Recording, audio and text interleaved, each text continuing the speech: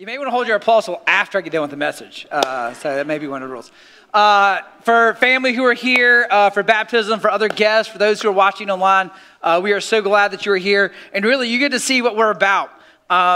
We love that a father is the one who baptizes, not a pastor or just some random person, but someone who spiritually has invested. We love families here, and so we value that they would be able to see what it means for them to take those next public steps of faith. But then also praying for our community, praying for our city. One of the things you should know if you're new to Capstone or just kind of hanging out for the first time, we don't measure success by how many people are sitting here on Sunday morning. We measure success by how our city is being transformed by the gospel. And so it's great that we have a full crowd in second service. It was great that first service was crowded as well. But for us, if we have 1,000 people, but our city is not being benefited by the gospel of Jesus, then we do this for nothing. And so we encourage you guys that make sure that your faith is in action, which we're going to talk about today. And if you could help us make room, Chuck, if you can move those things for me. Yes, if you can find more seats, that's great. We're literally out of chairs. And so, hey, we should start a building program. Oh, wait, we're already on it. All right. So hopefully you'll be seeing more about that. I won't tell you that all now. Anyway, I'm getting really distracted, so let's jump into God's word. Here we go. I'm going to have to cut a little bit because, one, I talked too much in first service. Second, we got baptism. So I'm going to have to, if you did not watch last week's message, we would encourage you to go back to YouTube or on our app or any of the things that you could go back and listen and watch. So we started this whole series called Balance and Boundaries, and we started in Genesis 1, where it says, in the beginning, God created. And the universe and the world was void, and it was formless, and there was nothing there. It literally says there was hovering over chaos. And God the Father, God the Son, God the Holy Spirit, one and the same, have always existed. Together they created. They made order out of chaos. And so we spent some time talking about just even our galaxy. There's 100 billion stars in our galaxy. And out of 100 billion stars, there's one. I say again, one star that has planets that have one planet that is a Goldilocks planet that is not too close, not too far. Its spin is perfect. If it was slower, it wouldn't have life. If it was faster, it wouldn't have life. That if our tectonic plates were different, if our atmosphere was different, it's almost like God intended planet Earth to hold life. And in this planet, in this balance that God creates the universe on the macro scale of the stars and the planets and orbits and all the things that happen, there's also the micro that God created balance in us, and that our lives and that our organs and all the things that make us work, that they have to be balanced to work. And so as we talked about that, we said that our God is a God of balance. That we even talked about Jesus and his ministry of his life and his ministry was one of balance and boundaries. And the Holy Spirit that dwells in us is one of balance and boundaries that continues to convict us and challenge us to make sure that we are living that life of Christ. So we asked the question of, if God the Father is about balance and boundaries, if the Holy Spirit is about balance and boundaries, and all of Jesus' life was about balance and boundaries, then we as his church should be one who models balance and boundaries. The issue is that most of us, if we're really honest, our life looks just as chaotic and law as those who are far from the Lord.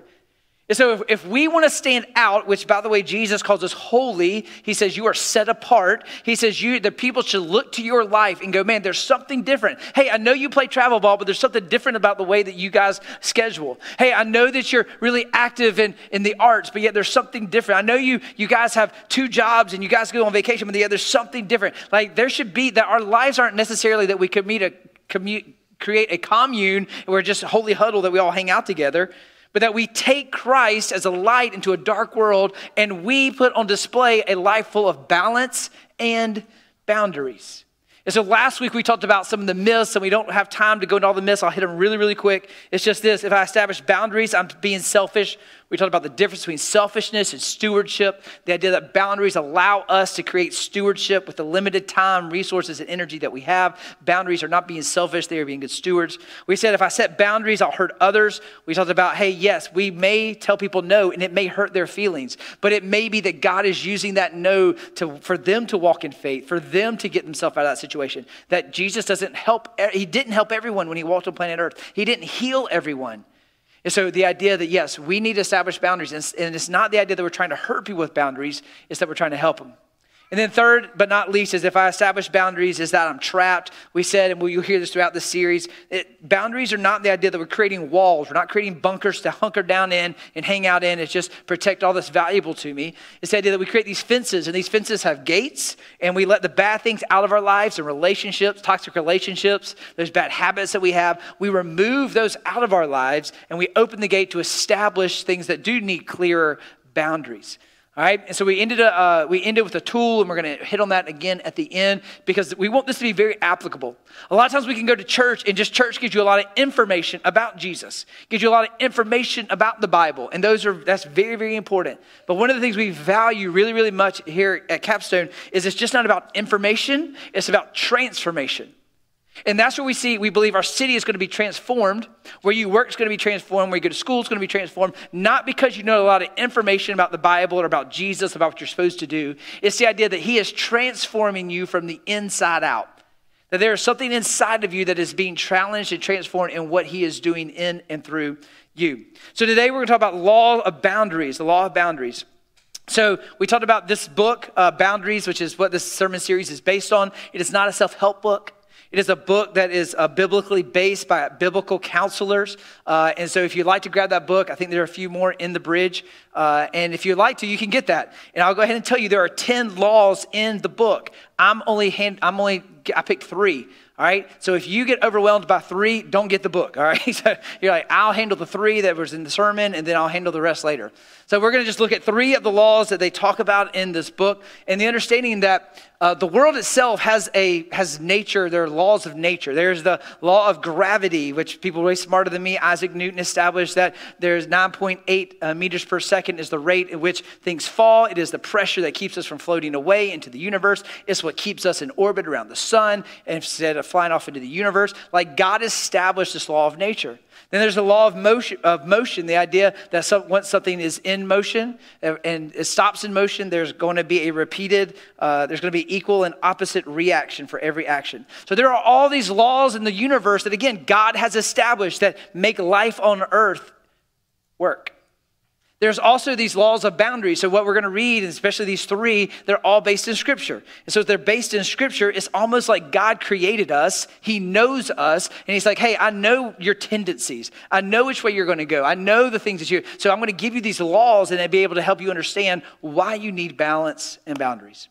So let's start with the first one. It's the law of envy. The law of envy.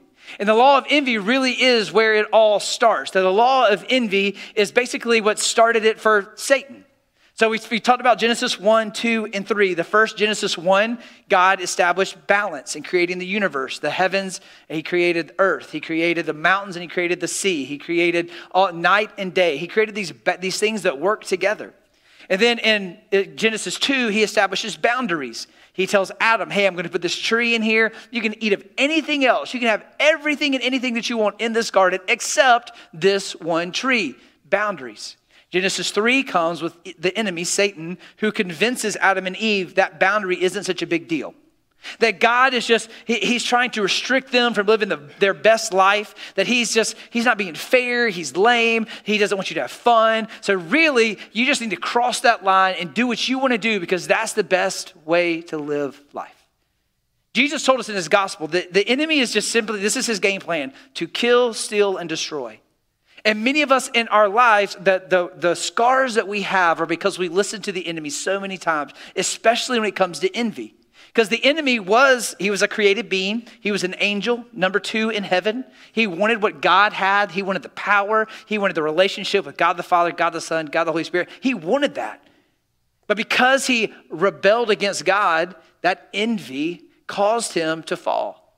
The envy that he convinced Adam and Eve, hey, you want what you don't have, so you should cross your boundary. So whether it's Satan, whether it's Adam and Eve, whether it's us, the reality is that we all have this root of envy that is within us. We're not satisfied with what we have. If you want to write a definition for envy, here's what it is. It's basically hating the things I have and loving the things that I don't. Hating the things that I have and loving the things that I don't. That's what envy is. And so and I'm not saying you shouldn't have wants, you shouldn't want to upgrade your iPhone, you should want to, get a nicer car. I'm not saying you shouldn't want things. We have desires, and that's okay. But when our desires crash through the boundaries that we've established and we're willing to break those boundaries, that's when envy has ruled us. That's why I'm willing to do whatever it takes to get this. I'm willing to sacrifice our relationships in order to have that. I'm willing to do whatever it takes because envy is what drives me. Envy is what drives me. So here's an example. Again, we always want to give you application. So say my thing is a lifestyle. Like I really want this lifestyle. I've watched these people around me and I want that house. And I want to live in this neighborhood. And I want to look like this. And so I've put that out there. My envy is what's driving me. So I'm going to work. And I have no boundaries of how much I will work. There are no boundaries of what I won't do to get that promotion. There's no boundaries that I won't place and put my work before my family. And I'm gonna shatter all of that basically because I want this house, I want to go on these vacations. It's the things that I don't have that I love, the things that I do have I hate. But in the end, because you lied and cheated to get that promotion, you still may lose your job, and envy drove you to that. And you may lose that family that you put on the back burner just waiting for that next promotion because envy drove you to that lifestyle. You may lose everything that you have, quote unquote, this American dream because you go bankrupt because you couldn't afford the lifestyle that envy drove you to have. But if we have these boundaries, we begin to establish, hey, here's what I won't do. Here's the limits. I'm not going to sacrifice my family on the measures of success. I'm not willing to go into debt for a lifestyle that I'm going to be content. So let's keep going in Galatians 6, 4 through 5. It says this. It says, but let each one test his own work. Underline, test his own work. If you have your Bible, if you have a highlighter on your app, if you're following along on your app. And then this reason to boast will be in himself alone and not in his neighbor, for each one will have to bear his own load. Paul says, hey, you should test your work. Or here's what we might say today. Hey, you need to ask the why. What's your why? Why are you doing what you're doing? Is it because you want something you don't have? And you love the thing that you don't have and hate what you do have? That's envy. When you begin to ask the question, what is your motivation? Because if our motivation is envy, it's an endless cycle. It's the idea that our hearts will always be empty. It's the idea that I can never have enough. And whether it's money, whether it's success, whether it's influence, even the idea of quote unquote religion and church, of righteousness, that I will never quote unquote be righteousness. If I just want to be a good person, I'll never be good enough, which is why Jesus had to come. That Jesus was perfect so that we didn't have to be. But they understand that we look to God, and when we begin to set these boundaries, that we begin to go, I identify with who God has created me to be. I identify of who I've been adopted into this family. I begin to see that I'm not willing to sacrifice God and the commands that he gives me in order to chase after the things of the world. And we could look at verse after verse after verse after verse, that our lives are not meant to be compared, but to look in and go, man, here's where I'm thankful. Here's where God has blessed me. Here's where I'm thankful for what I have. Doesn't mean that I won't get a bigger house. What means I won't get that promotion. But here are the boundaries in which I'm going to operate. And in that world, that's where God does his best work. And it's not our power, but his, where we find satisfaction. It's the idea that in him we find our identity. So we need to understand the law of envy. If that is what's driving us, that's why we need these boundaries to help us say, hey, here's what I won't do in chasing after, quote unquote, the things of the world. The next is the law of sowing and reaping. I'm going to read 3 verses, and really I could spend an hour about this because this is a theme throughout Genesis to Revelation through the books of the Bible. So let's look at Proverbs 22:8 up on the screen. It says, whoever sows injustice will reap calamity, and the rod of his fury will fail. 2 Corinthians 9:6. The point is this: whoever sows sparingly will reap sparingly. Whoever sows bountifully will also reap bountifully. And then Galatians 6, 7 through 8. We just read Galatians 6, 4 through 5, now 7 through 8. Do not be deceived. God is not mocked. For whatever one sows, that he will also reap. For the one who sows to his own flesh will reap flesh will reap corruption. But whoever sows the Spirit from the Spirit will reap eternal life. So here we begin to see that throughout Scripture, we see this law of sowing and reaping. Now, many of us know this. Many of us know that, and we've heard people, we've heard wisdom over the years. My grandmother used to say this. She used to say, hey, Walt, if you lie with dogs, you're going to get up with please, all right? All right, if you make your bed, you got to lay in it now. So the idea of that, both worldly wisdom and Scripture tells us that you reap what you sow. And so we shouldn't be really surprised that if I smoke a pack a day of cigarettes, that I'm probably going to have not great health conditions. Or if I eat bad all day, every day, and I'm inactive, there's a good chance that I will be overweight. But there's the other side that if I sow and I have good habits and I set these boundaries of, hey, I'm going to bed at a certain time, I'm going to get this many hours of sleep, and that you wake up rested with less stress and good energy. And so we all have choices of what we sow and what we reap, of how we spend our time, going back to that stewardship question. And so these boundaries begin to help us to say, hey, what do these choices look like? Will I sow the things of the Spirit or the things of the flesh? And when that helps us tell, hey, you know what? This is a thing of the flesh. This addiction that continues to control me. Or this little thing of technology that I can't stop looking at. I spend more time on my fantasy football league than I do Scripture. And fantasy football is coming up, so I'm going to start bringing that back into sermons, all right? Just FYI, all right? It's kind of conviction for some of us. But the idea that, hey, I'm going to sow, here's what I'm going to sow, here's what I'm going to invest in so that I can bear good fruit. Or will I bear fruit of the flesh, which in Galatians tells us, he says, it will reap corruption. He says, you can fool a lot of us at Capstone, you can fool your work, you can fool your small group, you can fool a lot of people, but God is not mocked. He says, what you sow, in the end, you will reap. And so if your hope and trust is in Jesus, then that's what we're going to reap, is eternal reward, fruits of the Spirit that look like love, joy, peace, patience, kindness, goodness, faithfulness, gentleness, and self-control. Or we can reap the things of the world, which Jesus told us that the enemy is ultimately death, to kill, steal, and destroy. And so what will we sow in our lives? Because if we fail to establish boundaries, ultimately we wonder why. Why am I so stressed? Why am I so broke? Why am I so frustrated? Why am I so tired? Because when we look at the life of Jesus, if you're a Christ follower, you may not be a Christ follower. We're so glad you're hanging out with us. But if you're a Christ follower, our goal is to follow the words and ways of Jesus. Well, Jesus, man, he lived simply. Jesus lived a life that was full of rest, that Jesus modeled boundaries and balance, and he was satisfied with what he had. He modeled the heart of the Father.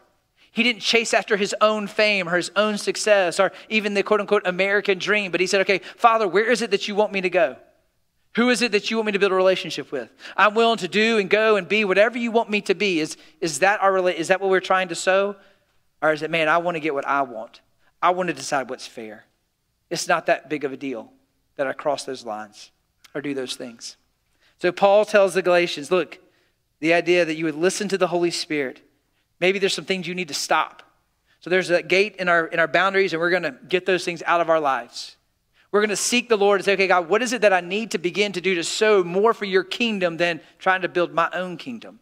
What do we need to allow in? What are relationships or what are things that we need to change in our life? What are the habits? What are the boundaries that we need to establish to bring you into our life so that we sow the things of the Spirit, not the things of the world? So we need to understand sowing and reaping are a big part of why we are called to have boundaries. The last is the law of activity. Law of activity. So you might be here and this is your first time in church in a long time because somebody hurt you. Or you might say, you know what, I used to be really generous and I used to help people out, but man, I got taken advantage of, and so I don't help anybody else anymore. I don't go to church anymore. I don't trust people anymore because they hurt me. And so we become inactive. And so we build walls, which we've talked about. God's desire, especially if we're followers of him and worship him, is not to build walls to bunker and hunker down in, but it's the idea that we say, hey, how do we remain active in who he's called us to be? How do we continue to bring forth the kingdom on earth as it is in heaven? This entire summer we looked at James in a series called Faith That Works. We looked at James 1:22. Don't only be hearers of the word, but doers of the word. Again, we like to get a lot of information. We're hearers of the word. But the entire book of James is like, hey, it's just not that you hear it, that you apply it. The law of activity. It's that you just don't learn about Jesus if we're Christ followers. It's that, okay, how do we put into play who Jesus calls us to be? And so how does that law of activity look in your life? This is what Hebrews 10 says. So the writer of Hebrews is writing, he ends chapter 10 and then goes into Hebrews 11, which is known as the faith chapter. He says, therefore, do not throw away your confidence, which has a great reward for you. For you have need of endurance. Underline that, highlight that. You have great need of endurance. So that when you're done the will of God, that you may receive what is promised. For yet a little while, and the coming one will come and will not delay, but my righteous one shall live by faith. If he shrinks back, my soul has no pleasure in him. But we are not of those who shrink back. We're not ones who retreat. We're not ones who run away. He says those who shrink back and are destroyed, but we who have faith persevere their souls. So it's not the idea that we retreat. It's not the idea that we have inactivity. It's not the idea that we run. It's the idea that with faith, we continue to push back the darkness of this world with the light of Christ. That is what it means to be a Christ follower. It doesn't mean to come sit in church and check a box. It doesn't even mean to read my Bible so I know more information.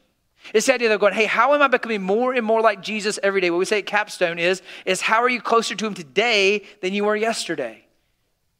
So what are those boundaries and activity that begin to go, hey, what do I need to change in my life so that I make decisions differently because of Jesus? That's how we define a disciple.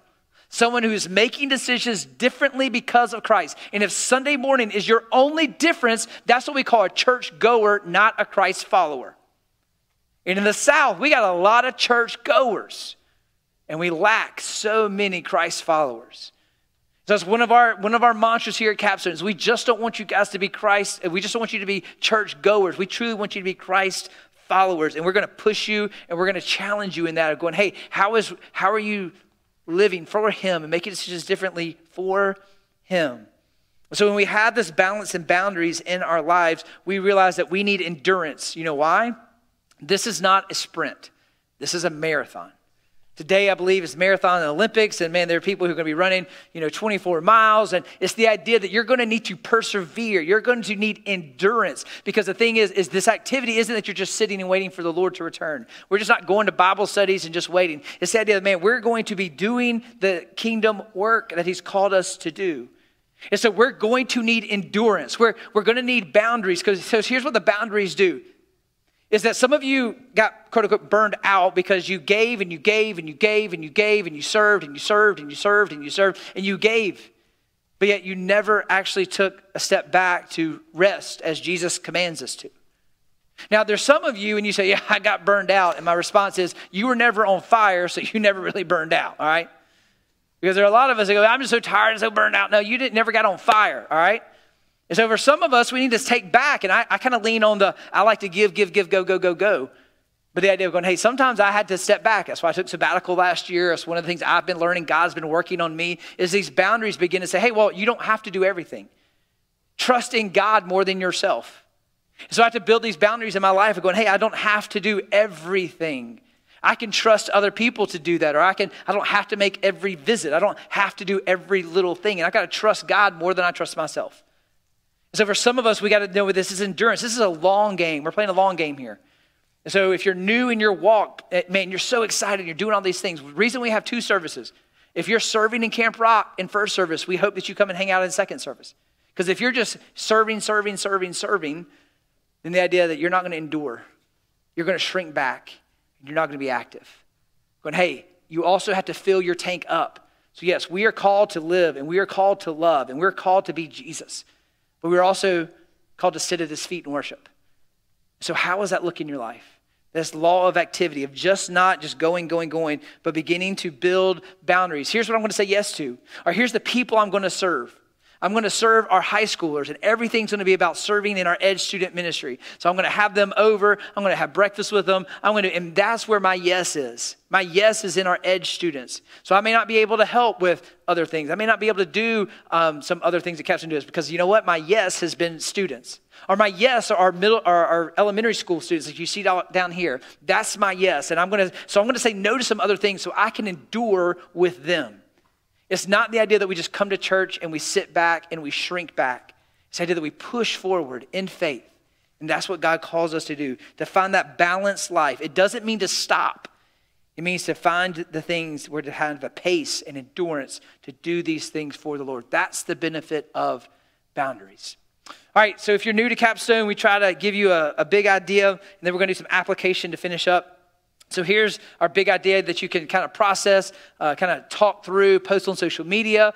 But it's this, is that the law of boundaries are truths that God knows about us. He knows that we're envious. He knows the idea of sowing and reaping. He knows that we like to be lazy, or we like to overwork ourselves and trust in ourselves more than him. He knows all of these things. So therefore, he commands us to create boundaries out of these truths. So how can I create boundaries so I'm not being envious? And that's not my motivation.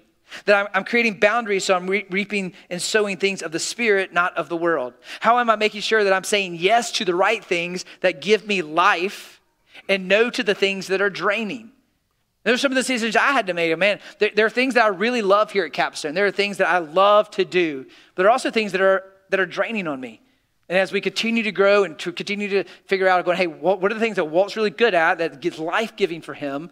And then what are the things that we can empower and equip other people that's life-giving to them that Walt doesn't necessarily like to do? Because there are things I love to do that people are like, why in the world would you like to do that?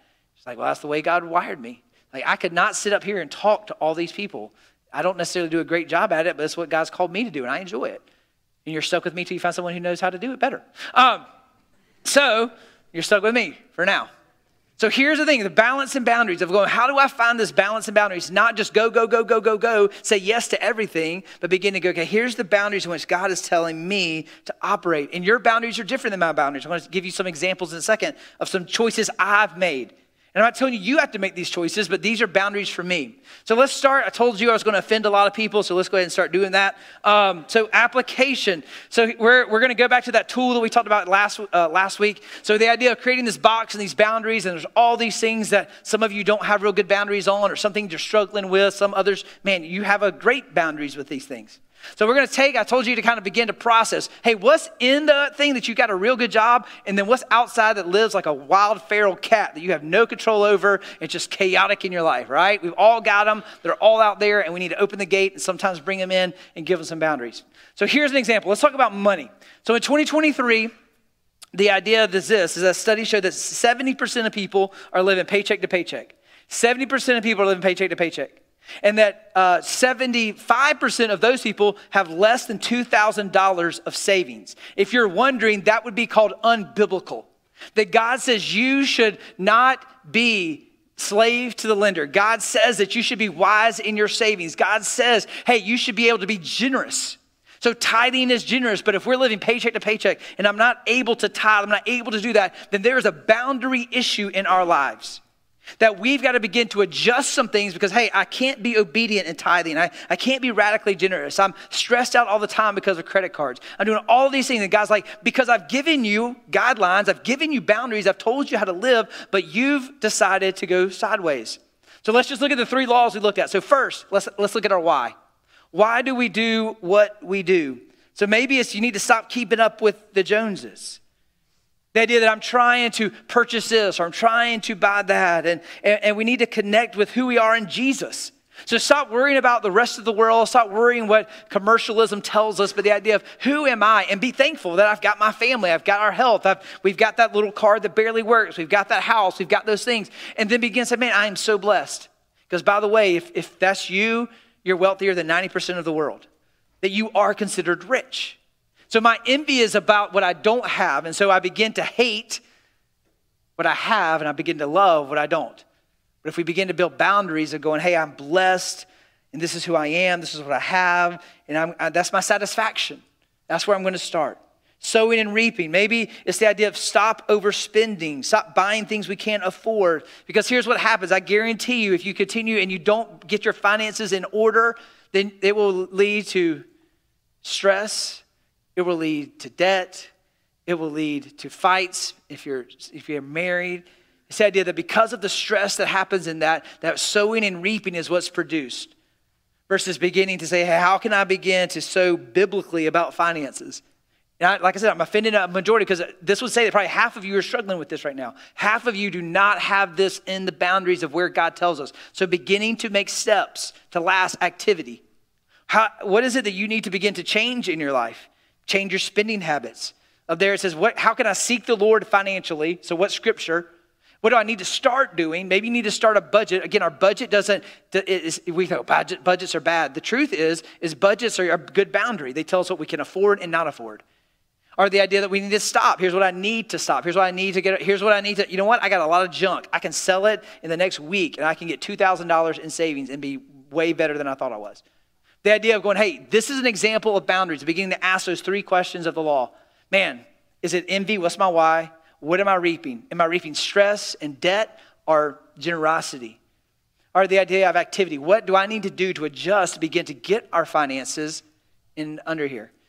And so we begin to think just like, man, this is the idea of what God calls us to do. This isn't just self-help. This isn't just the idea of good. This is what God tells us and shapes us to do. All right, one more really quick is social media. I know nobody in here struggles with social media. But the idea is this, is that some of you have social media going, and that's like controls you, and it controls your emotions, it controls what you think. And so let's start with envy. Why? What's your motivation to be on social media? Start with your why. The idea that does it make you frustrated? Does it make you depressed? The idea of FOMO, the idea of, man, here's what I don't have joy. So what's my why of social media, of beginning to look like that? The idea of sowing and reaping. Again, you're consumed about creating posts in order to impress people. That you get disappointed when there aren't this many likes on something you've put out there. Or the idea that the people didn't comment, or the idea of social media. So, is my identity coming from Christ, or is my identity coming from a lost and dying world, and I expect them to tell me who I am versus who Jesus tells me who I am? And then the activity, again, that you would begin to say, hey, how is social media giving you endurance? Like for me, I follow pastors and I follow things so I'm an Instagram and Facebook guy. And so normally the people I'm following, they're giving me good things. And so it helps me. And so I bookmark scripture and I bookmark quotes and I do things. So that's why it helps me. Now, one of the boundaries I've given myself since my sabbatical is I don't look at social media till 12 o'clock, till lunch. Because I found myself, and I'd never looked at it, look at it maybe like 8 o'clock or during breakfast while I'm eating, and I would just kind of get consumed, and 5 minutes turns into 15 minutes because I'm scrolling. And so I said, you know what? My best time to work is in the morning, so I'm not going to look at social media until lunch. That's a boundary I've been giving myself because I need to be focused of what God wants me to do in the morning. Write a sermon, have conversations, email, write, whatever it is I need to be doing that in the morning, not looking at social media. So I put a boundary on myself to not look at social media. Some of you, as soon as you wake up, you look at what you missed out on, right? Before you thank the Lord for the day, you're looking at the FOMO, all right? Now, here's another thing. I'm not on TikTok. And the reason I'm not on TikTok is people send me the TikTokies and they send me the videos, and here's what I have found out. So I don't really know the algorithm of TikTok and how it works, but you just can't watch one video, right? It's kind of like Lay's potato chips. So once you get one video, you're like, start scrolling, you start doing. So without fail, I would watch the video that was sent to me. It was funny, or it was making fun of churches or whatever. And so but by the third one, there was normally a scantily clad woman popping up on my screen. So here's what I did. I don't watch TikTok. I haven't struggled with pornography in decades, many, many decades. But you know why? It's because I put a boundary that I'm not even going to let the things that are quote unquote legal lead me astray. It's easier to resist temptation than sin. And so some of you, your envy is social media driven. Some of the things that you're purchasing in your financial issues are social media driven. Some of you are so concerned with what someone says about you than what Jesus has died for you, then that's you're allowing to control you. And this is why he says balance and boundaries are so important. Social media is not a bad thing, but when it controls us, that's the issue. Finances are not a bad thing. God says it's an amazing tool. Use it for his kingdom and his glory. So next week, we're going to spend a lot more time on developing boundaries. We'll get some more examples, some more ideas of going, what is it beginning that you're witnessing? What is it that something inside of you that says, hey, here's where my life needs to be transformed by Jesus, not by the outside world. Let's pray. God, we thank you that, again, it's not up to us. It's truly by the power of the Holy Spirit that allows us to establish boundaries. And whether it's boundaries of time limits on social media, Lord, whether it's creating a budget for our finances, whether it's boundaries for family members in our work, whatever it may be, Lord, I pray that we would begin to ask the question, God, where is it that I need more balance? God, where is it that I need more boundaries?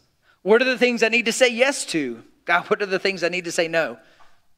And we all have different responses, that each one of us have a different struggle. Each one of us have a different story. And I believe that each story is about your glory. And so I pray that there's someone struggling here today, God, that you would give them hope. If there's someone here who doesn't know you, they've come here seeking you, that I pray that they have found you and they've heard the gospel, seen the gospel, and experienced the gospel, and they would accept that free gift of salvation. Lord, if I've described somebody's life of chaos due to the fact of lack of boundaries and balance, Lord, I pray that they would talk to me or others, that we'd be able to help them begin to establish what it looks like to have balance and boundaries. But God, it's not under our own power, as Hebrews 10 tells us, that we need this endurance. We need the Holy Spirit. We need gospel community. We need each other. For your plan for us is to worship you. You love us unconditionally, Lord. And you've set these boundaries not because you want something from us, God, but you desire something for us in a relationship, in the way that we can bring the kingdom on earth as in heaven. Your son's holy name we pray. Amen.